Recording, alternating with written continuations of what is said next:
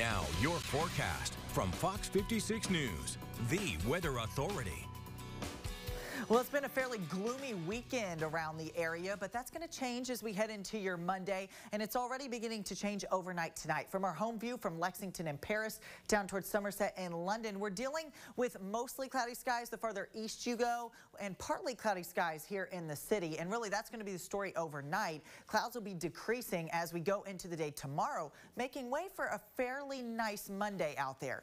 Any shower activity we've had across eastern Kentucky is pretty much fizzling out. We're just left with some of that cloud cover, and then the clouds are thinning the farther west you go, and that's all thanks to this frontal system, or those showers are thanks to this frontal system that's moving off towards the Atlantic coast. That's kind of sparked those, but again, they're fading away, and now we're kind of in between weather systems. So tomorrow we're going to be dealing with these mostly clear skies that are back towards Indiana and even parts of Illinois. That's going to work in here, and then this boundary back here is going to be our next system for Tuesday, bringing us the chance for some rain. So let's go ahead and take a look at Futurecast, time things out for you as you start your work week. Tonight we're just dealing with the partly cloudy skies. Clouds begin to thin out, making way for a mostly sunny start and most of the day for your Monday. We could see some passing clouds, especially in the afternoon, before clouds will begin to increase late tomorrow evening and into the overnight, and that's ahead of our next weather maker on Tuesday.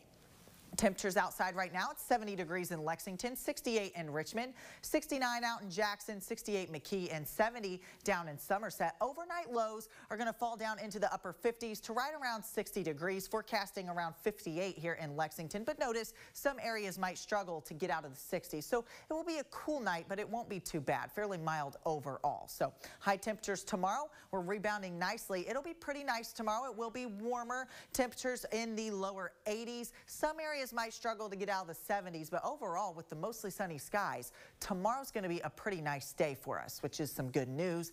The next big thing begins to work in here on Tuesday. You can see here early Tuesday morning, this frontal boundary beginning to work its way in.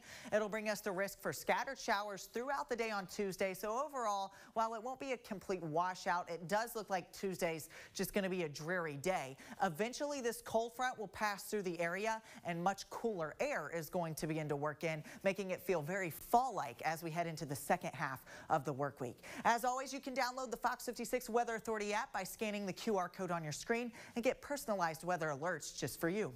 All right, your 7-day forecast, it looks like this. You can see here tomorrow's pretty nice. It's warm, highs in the low 80s with plenty of sunshine. The next big thing on Tuesday, that's when we'll see the most widespread rain, and then we dry things out. But notice temperatures, highs only in the low to mid 70s. Overnight lows, especially Thursday night, may get down into the 40s. So we'll really feel that fall crisp air in the week ahead, and then we slowly start to warm things up by next weekend.